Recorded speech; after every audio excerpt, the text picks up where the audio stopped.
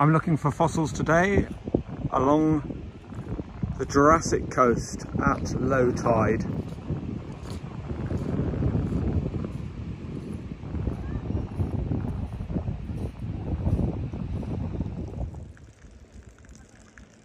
I'm heading east of Lyme Regis looking for fossils. There's always some nice ammonites here to see on this limestone pavement as you go out. I like wetting this ammonite here.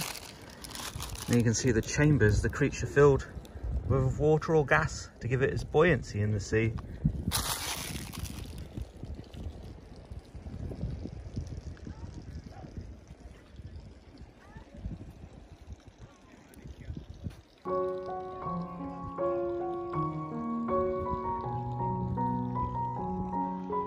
I'm getting right out along the Jurassic coast to find the fossils today.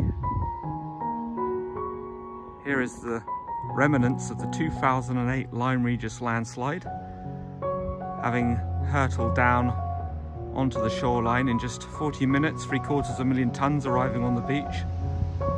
Here should be some good areas for finding fossils in as I walk down along this section.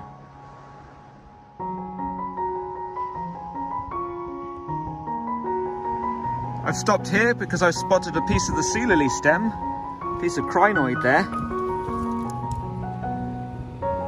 Doesn't look like very much on the back. There's the sort of white side of the crinoid that you can see sometimes jutting out of the mudslides. Oh, that's a nice piece, look at that. Some sea lily stems, the animal related to the starfish, crinoids. Let's wet that in the rock pool. Look at that. I'm really pleased with that. That's a really good start to the day. Piece of the sea lily stem. Well, a good amount of area I can cover here at low tide. As the sea retreats, it exposes a lot of rock pools and places to look. I'm really pleased with that sea lily find. That's a good specimen to take home. I'll put it in fresh water when I get home and soak the salt out of it and give it a bit of a scrub up, maybe with a bit of toothpaste. That's mildly abrasive and that will scrub some of the mud off the edges. So I'm right here at low tide looking for fossils along the Jurassic coast.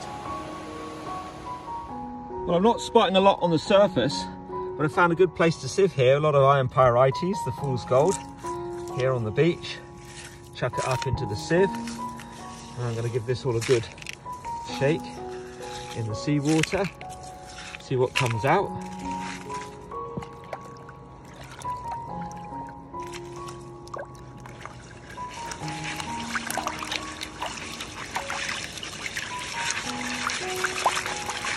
Lots of iron pyrites in there. That's always a good sign in terms of finding fossils. There's part of one sticking out, protruding out of the material. I can see there straight away.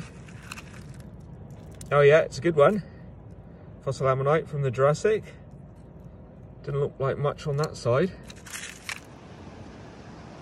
Well, I'm really pleased with this, just walking along and spotting fossils in between the rocks at the low tide mark. You can see down here, just as I was stepping forward, I'll just show you as I found it.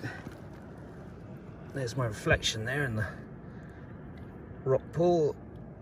A backbone there from an Ichthyosaur. 190 million year old fossil find from the Jurassic age. I'm pleased with that. That's another good find today, the 8th of October. And I'm starting to find a few fossils again after a bit of a long dry spell during the summer when I was just finding pyrite ammonites, material of that nature. A few bits of crinoid. Back to finding a few backbones and material of that nature. The sun's finally decided to come out a little bit. Let's go and have a look in the rocks for some fossil finds.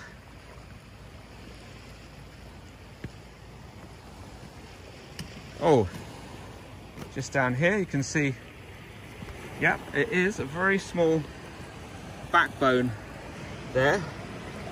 Very small. Well, perhaps I've got my eye in for bone fossil finds today. Just noticed here in this rock pool area a piece of backbone just down here,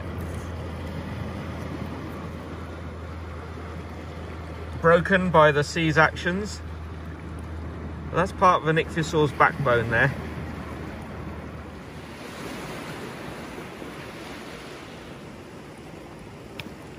Well, I've come all the way down here towards Charmouth to look for these right rocks that split like slate. Finally got this corker protruding out of the rock in a topstone nodule. You can see some of the sea creature life still on the outside of that rock, but nice to save this ammonite here from the Jurassic age. I'm going to give it a really good tap with a hammer, cleave that fossil out of the rock, see which way it goes. There it is, the impression one side. The ammonite's gone off into the rock pool. Look at the sun shining on that. The first time it's seen the light of day in 190 million years. A really nice ammonite from the Jurassic.